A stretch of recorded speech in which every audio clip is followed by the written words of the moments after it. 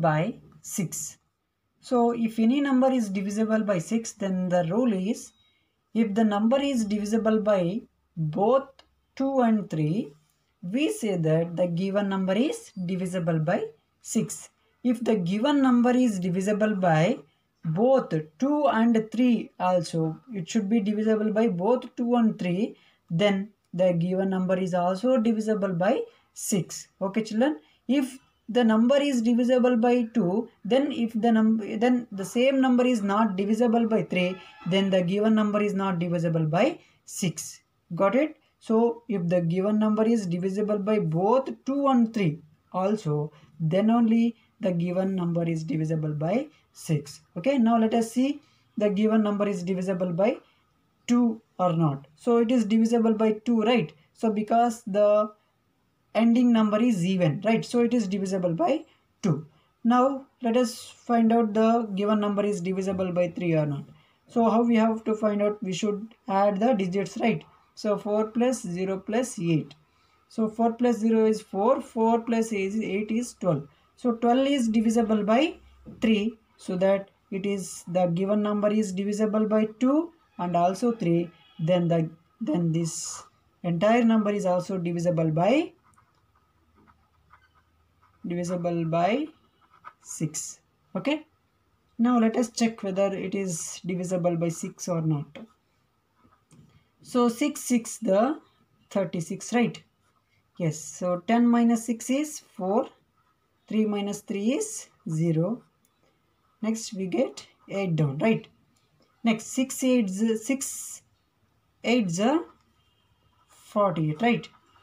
So that it is divisible by 6, right? So if the number is divisible by both 2 and 3, then the given number is also divisible by 6. So this is the divisibility rule 6. And the next rule is divisibility by 8. If the number is formed by the last 3 digits of the given number is divisible by 8, we said that the given number is divisible by 8, right? So if the given number in that last 3 digits is divisible by 8, then the entire number is also divisible by 8.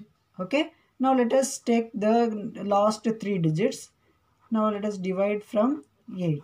So 8 ones are 8. Again take down 8. 8 ones are 8. Now take 8. 8 ones are 8. Say, right? The last 3 digits is divisible by 8. Then the entire number is also divisible by 8. Got it, children? And the next rule is divisibility by 9. So it states that if the sum of the digits of the number is divisible by 9, we say that the given number is divisible by 9. So if the sum of the digits, let us find out the sum. So 7 plus 2 plus 9 plus 6 plus 3 plus 9. 7 plus 2 is 9, 9 plus 9 is 18, 18 plus 6 is 24, 24 plus 3 is 27, 27 plus 9 is 36. So 30, if 36, the sum of the given digits is 36. If 36 is divisible by 9, then the entire number is also divisible by 9. So 36 is divisible by 9, right? Yes, so 9 4s are 36, right? So the sum is divisible by 96, then the entire number is also divisible by 9. Got it, children? And the next final divisibility rule is divisibility by 10. So if any number is divisible by 10, the rule is if the number ends in a 0.